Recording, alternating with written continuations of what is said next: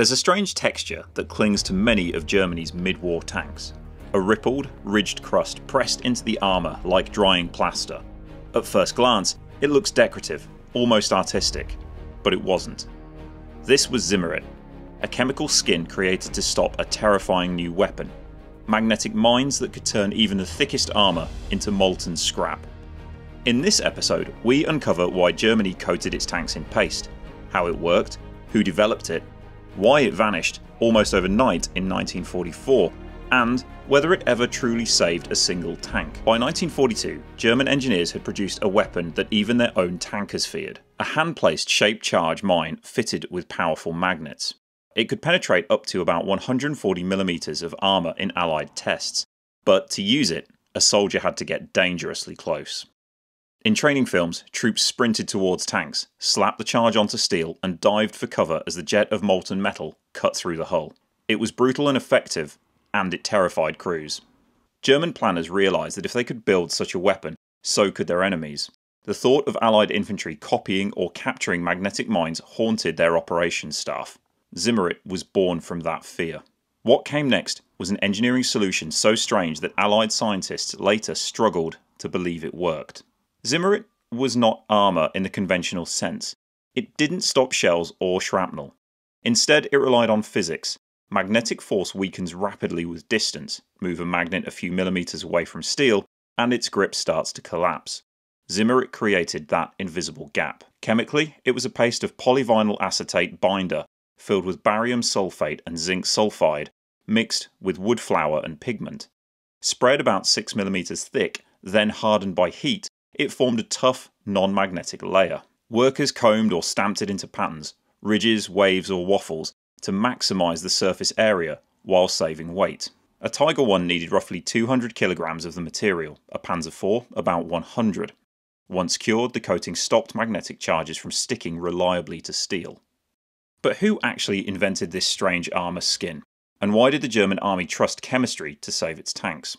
Zimmerit emerged in 1943 under the direction of the Heereswaffenamt, working with chemists from the Zimmerit, whose name the paste would carry. Tests proved that it adhered well to armour, resisted chipping and withstood the heat and vibration that the tank would go through. By August 1943, the army approved it for factory use. Application became part of the production at key plants building the Panther, Panzer IV and Tiger I, while other facilities received instructions to add it during overhaul. Crews watched as new machines left assembly lines coated in thick grey paste, later cured by blowtorch or oven and finished in camouflage paint. Yet the way Zimmerit appeared, and then disappeared, tells us far more about Germany's collapsing war economy than it at first seems. From August 1943 until the order to halt in September 1944, Zimmerit became a familiar sight. It covered Panthers, Panzer IVs, Tiger Is, early Tiger IIs, Stug 3s, and Jagdpanzer IVs. Factories used different tools, giving each type a signature texture.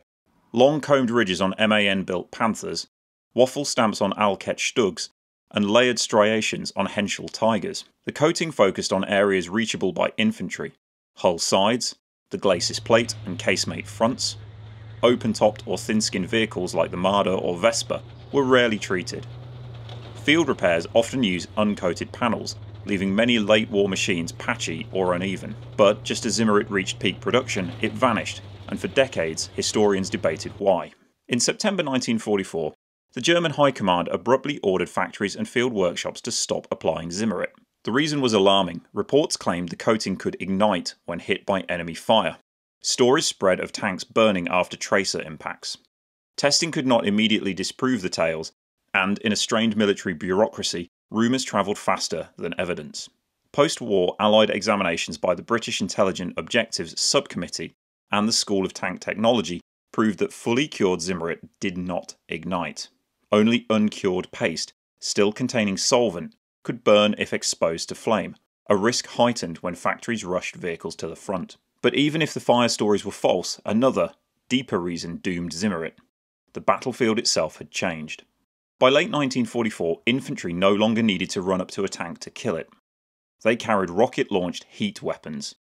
The American bazooka, the German Panzerschreck, and the disposable Panzerfaust were capable of destroying armour from tens of metres away. Zimmerit's entire purpose, to defeat magnetic contact charges, was now obsolete.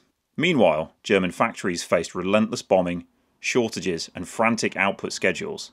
Zimmerit added many hours of labour and extra materials to each tank, time Germany could no longer afford. When the September halt order arrived, no one resisted. By October, new tanks rolled out bare-skinned, their once familiar ridges gone. But before it disappeared, how well did Zimmerit actually perform where it mattered? In combat. Against its intended weapon, Zimmerit worked perfectly. Captured tests by both British and American technicians confirmed that magnetic mines could not cling reliably to coated surfaces. The magnets slid off the hardened paste. The problem was that, by 1944, magnetic charges were rarely used. Allied armies never fielded them operationally, and German units had largely dropped their magnetic mines because it demanded suicidal proximity. Zimmerit had solved a threat that had already faded. Still, in close quarters fighting, city battles on the Eastern Front or in Italy, it could make the difference between survival and destruction, buying seconds that saved crews. Yet, beyond its battlefield value, Zimmerit symbolised the wider shift in German engineering during the war's final years. Zimmerit embodied a distinctly German philosophy of wartime design.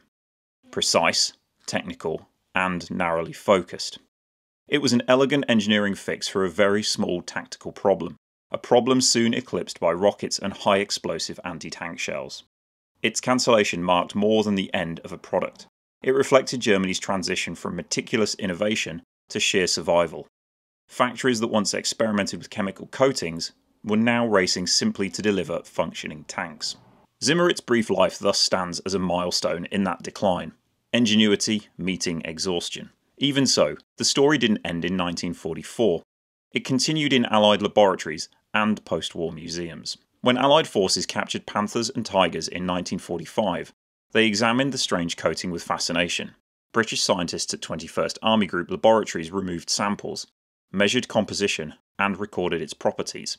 Their report described a non-magnetic, anti-adhesive plaster for armoured vehicles, concluding it was well made but unnecessary for future warfare. Allied nations briefly experimented with similar coatings but never adopted them. By the post-war era, magnetic anti-tank mines were a relic. Today, Zimmerit remains a subject of study. Model builders recreate its patterns, restorers analyse its chemistry, historians debate its relevance.